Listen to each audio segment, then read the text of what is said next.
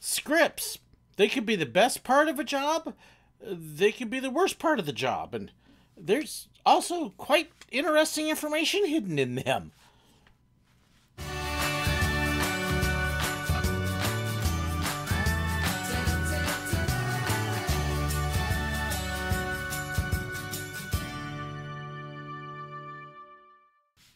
So I was looking online today and saw an article that the last remaining elements of Rhino Rally are pretty much in the process of getting removed. Outside of like a maintenance area and basically the trough on Cheetah Chase, it's pretty much all gone. And it made me start thinking about our old scripts. And I've got a few things from Rhino Rally still that you'll never be able to see again.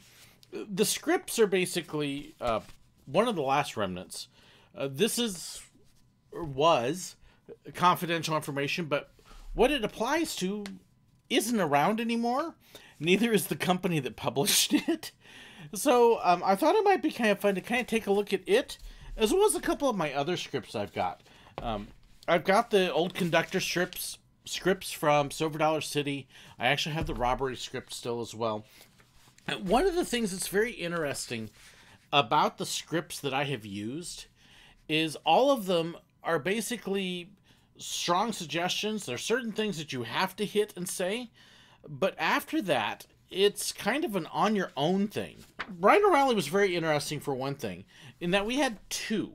You've got the official ride script, but then you've also got this.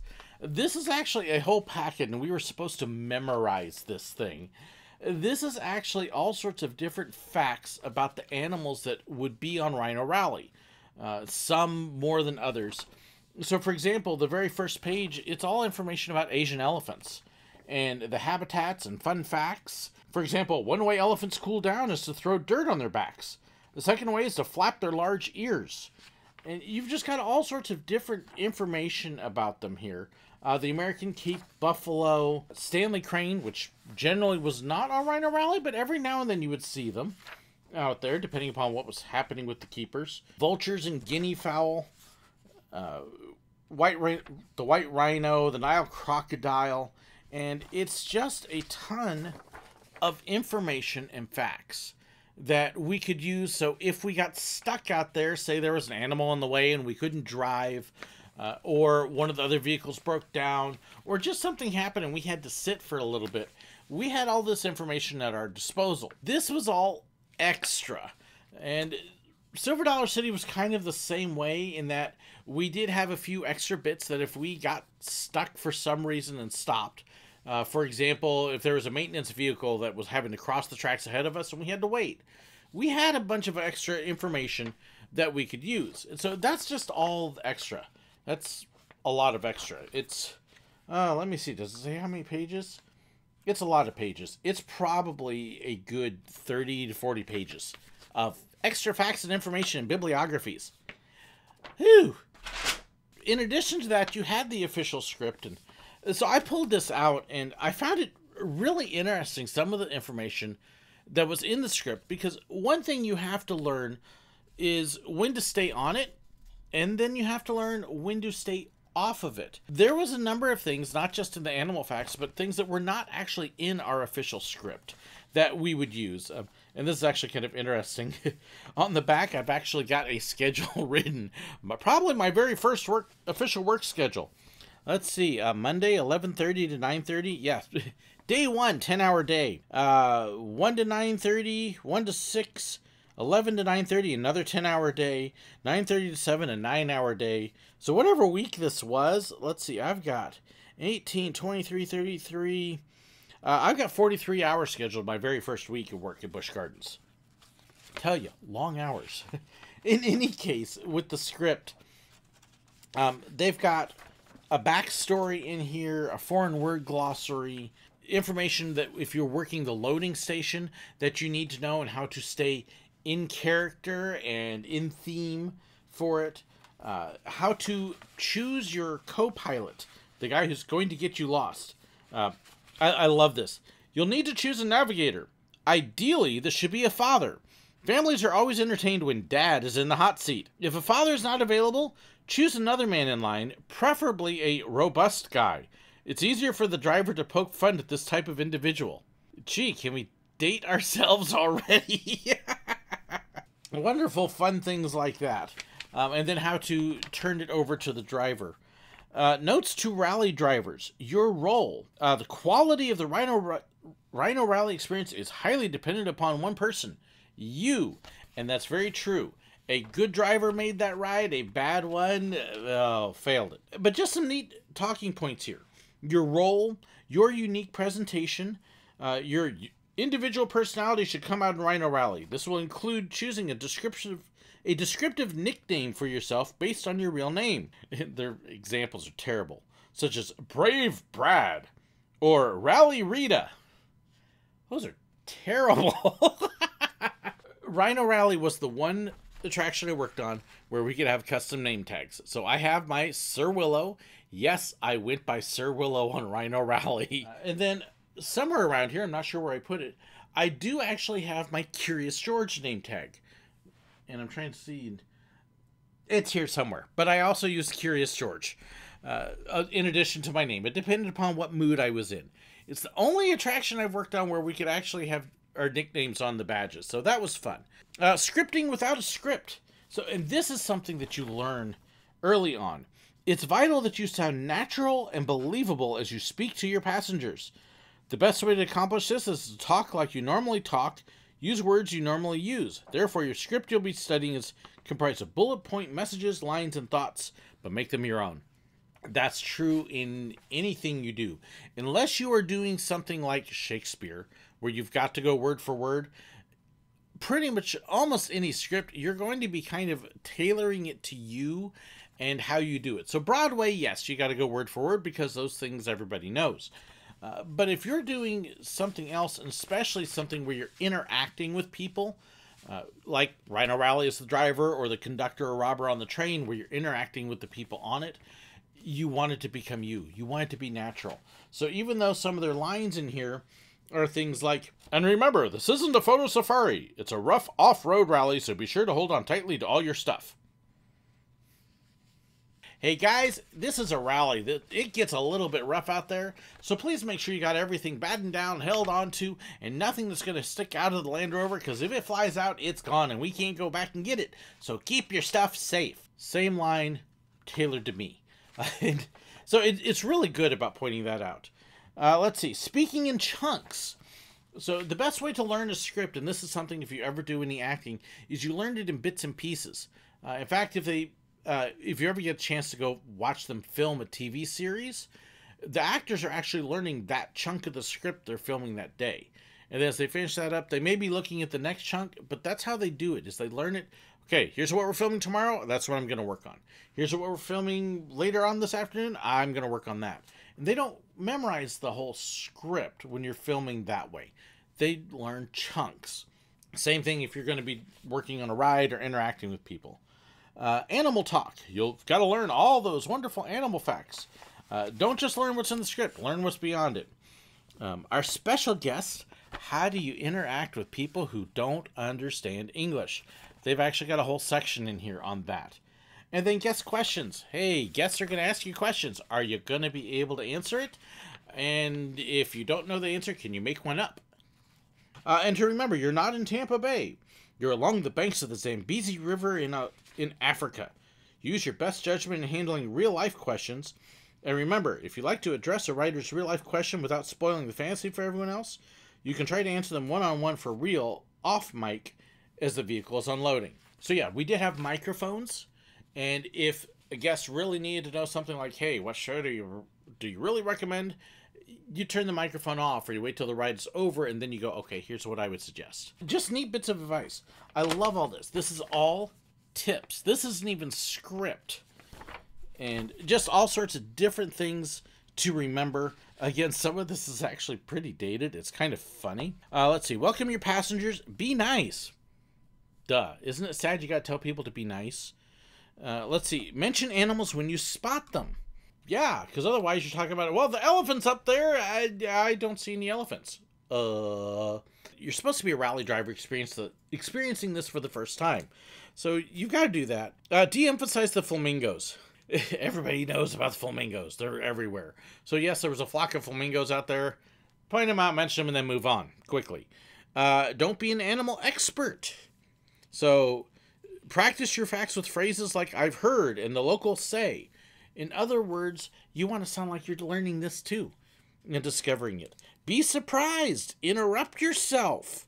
Describe where to look. Since you can't point, you must always describe where guests should look, because you're supposed to have two hands on the wheel.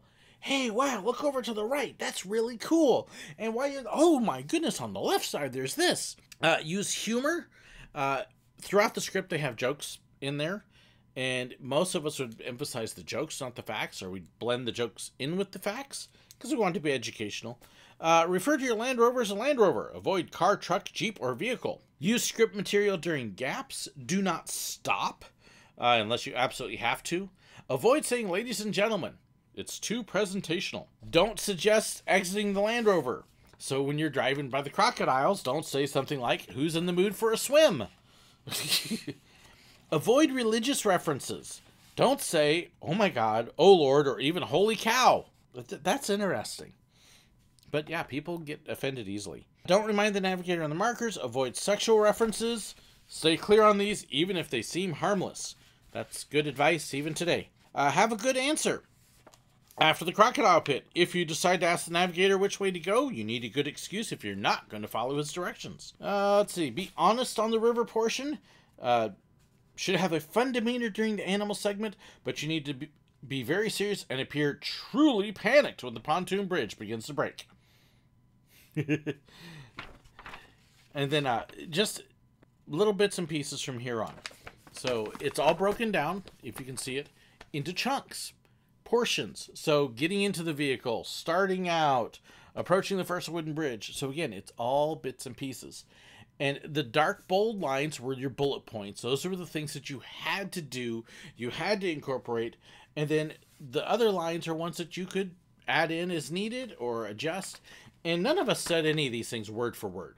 We customized them and made them all our own. So for the elephants, who here knows how long elephants live? Let them answer. These elephants can actually live 60 to 75 years, long enough to see about 3 different generations of Cape buffalo in their lifetimes. I never mentioned the Cape buffalo. What I would say would be they can actually live 60 to 75 years, long enough to need a cane. So would they hold the cane with their trunk? So again, you take the line, you make it your own. And they do that for each and every one of the animals. So there's a section here for the zebras, the wildebeests, which were sometimes on, sometimes not, the scimitar horned oryx, flamingos, Cape buffalo, white rhino, the Nile crocodiles, and then there's a whole, let's see, it's 1, 2, 3, 4, it's 5 pages of the water portion, and stuff to say and do and act like. And then, of course, you had to improvise. The scimitar horned oryx, at the time that I was there weren't any in the wild. Or if there were, the numbers were very, very small. So Busch Gardens was actually part of the program to revitalize the scimitar horned oryx, to reintroduce them back in the wild and repopulate them, because they were pretty much extinct. And they're actually doing much, much better. I think I heard they were removed from the endangered list. Don't quote me on that. I could look it up. But they're doing much better. But at the time, Busch Gardens was one of the few places that had them. And they did something that was very interesting, in that when the females were in heat, the males would actually drink their urine to find out if they were in heat or not. And so every now and then, you're coming by, and of course they're animals, they're doing what nature does, and they're leaking, and then you'd see the other one drinking it as they're going, and it's like, ooh! But you had to be ready for an answer for that. That's not in the script. So what do you say? Well, you tell them the truth. It was a weird deal when you saw that. When you would have people call out the name of the rhino, not knowing they were doing that. Or one of the things that the rhinos were is they were actually trained to go to the bathroom in one place, kind of like a litter box. And so you drive in, that's not in the script. That's not in the animal facts. But hey, there is this giant pile of rhino poop there that you kind of need to address the poop in the situation. So we had a joke about Look, it's Mount Poop.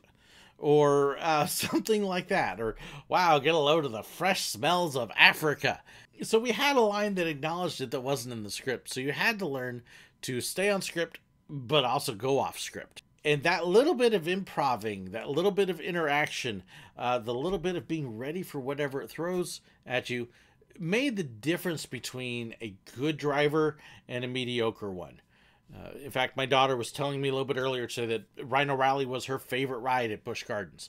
Why? Because of that interaction. And that ended up holding true when we went to Silver Dollar City. And I'm going to actually recreate my conductor narration here in the next couple weeks.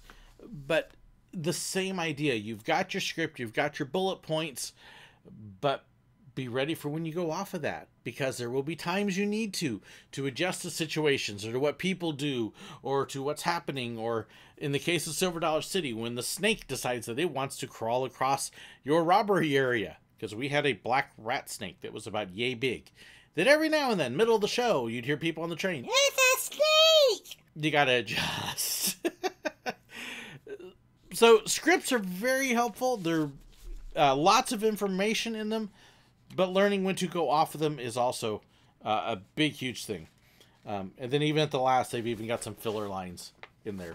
But neat piece of history for something that is no longer going to come back.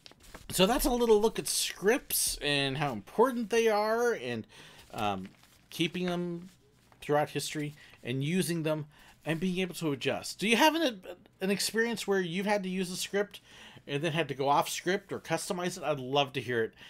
Please share it with me in the comments below.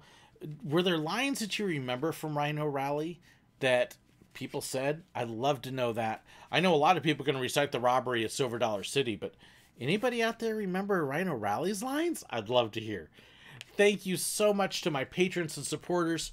Their support means the world to me, and they've been able to help in so many ways. If you want to know more about that and the perks that come with it, check out the description below. There's a lot of neat stuff coming up this year too, and they're the first ones to find out. Thank you so incredibly much for watching, though. God bless. This is me stepping on something on my floor.